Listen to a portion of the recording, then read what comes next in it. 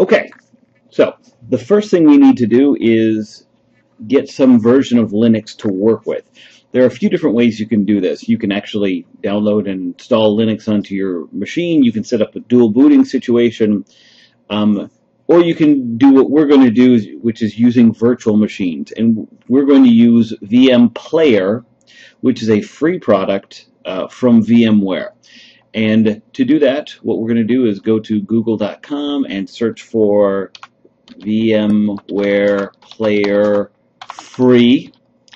Make sure you search for free. You notice they have this VMware Player product here, and if you click on this, this actually takes you to their VM Player Pro, and that's not what we want. We want this one right here, which says download VM Player 7.0, and it's .com/go/download player, and this is the free one when it loads. It will load. Okay, so this is in fact the free one. You're probably going to download for a Windows 64-bit system and then install it just like any other software.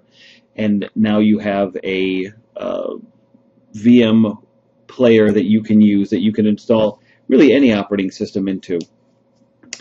So I'm just going to click on download. And it comes in pretty fast. And you go through the normal install process. I'm not going to take you through that. Once you have it installed, then what you're going to do is go back to Google and look for Kali Linux. This is the distribution of Linux that we're going to use in this class.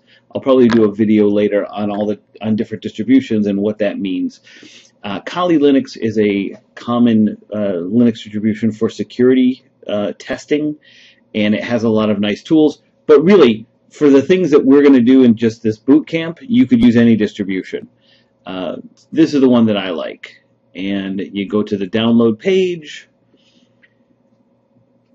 and we're going to get Kali Linux 64-bit, and we'll just click on direct download of the ISO, and eventually this will come in. Okay, once you have Kali Linux downloaded, we're going to create our virtual machine. You start VM Player, and you can see these are all the virtual machines I've created because I create a lot of them. We're going to click on Create a New Virtual Machine, and we're going to choose, I will install the operating system later for our purposes. Here we will choose Linux, and for version, they're probably not going to have the correct version. Let's go ahead and choose Other Linux 3.x kernel 64-bit and click Next. And for virtual machine name, we're going to call this Kali Live because we're going to use the LiveCD. Notice by default it puts it into virtual machines under your username, documents, virtual machines, but I could put that onto a thumb drive if I wanted it to be portable. And if you're taking classes here at Long Beach City College, you do want to put it on a thumb drive. And just click Next. How much space do we want for it? We're going to leave it at the default 8 gigs because we're not actually going to install anything. If we were going to actually install an operating system, we'd probably want to make it bigger. And we're going to store it as a single. Now we'll split it up. Click Next. This kind of gives you the breakdown. I'm going to click on Customize Hardware here, and for memory, I'm going to up that to 1 gig. We're going to leave it at 1 processor. We're going to use an ISO image, and I will browse to, this is the one that I want. But I'm actually going to, so I'm going to select that one, click Open, and click Close. Click Finish, and there's Kali Live, and now I click Play Virtual Machine. and it's going to take a minute and boot up.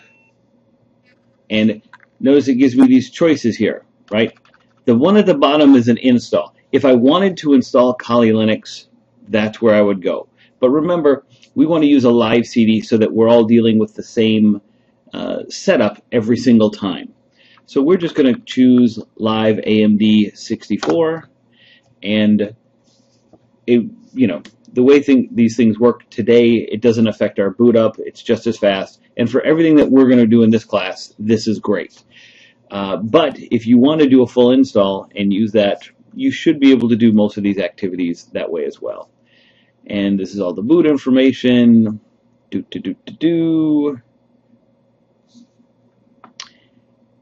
boo, boo, boo. And no. There it is. That really awesome symbol for Kali. This is where we're going to be doing most of our work. Just to kind of show you around really quick, this is the terminal button up here at the top. That fires up the terminal where we can run commands like ls, who am I, and this is where in this course we're going to do most of our work. Notice also they have up here this little world symbol. If you click on that, it says starting Iceweasel. Iceweasel is a more open source version of Firefox. So it's a little confusing to people, but that's what Iceweasel means.